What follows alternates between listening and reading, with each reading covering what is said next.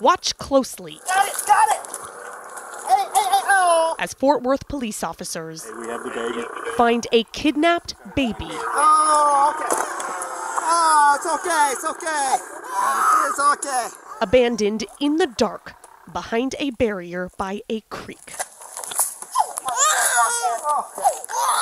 The officer holding that hysterical baby boy, Sergeant Ronnie Chau. We were freaking out at that moment.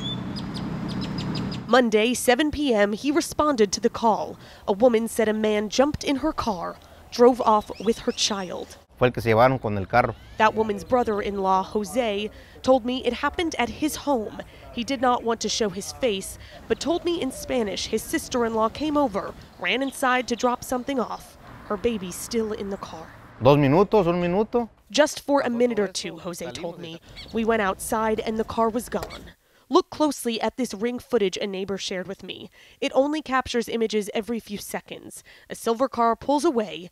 Family members file outside, confused, then panicked. Baby could have been anywhere at that time. Officer Chau says his team found the family's car quick, with the suspect inside, but without the baby.